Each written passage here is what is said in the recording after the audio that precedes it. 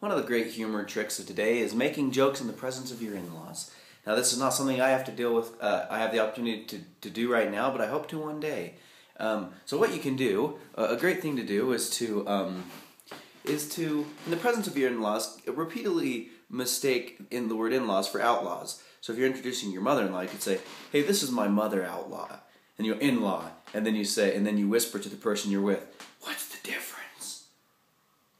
You know, it's kind of a new take on that age-old joke of your in-laws are as unwanted and hard to find sometimes as outlaws, and so you're gonna say, taking a trip over the weekend to my outlaws. Oh, sorry, my in-laws. Hey, but it's about as fun as going to visit some outlaws. There's as many fights. This has been T. Marcham telling you how to find humor even when you're with your in-laws. And please subscribe to my channel, and if you are an in-law, well, still subscribe, but just comment in your defense why you think your son-in-law's not funny. Thank you.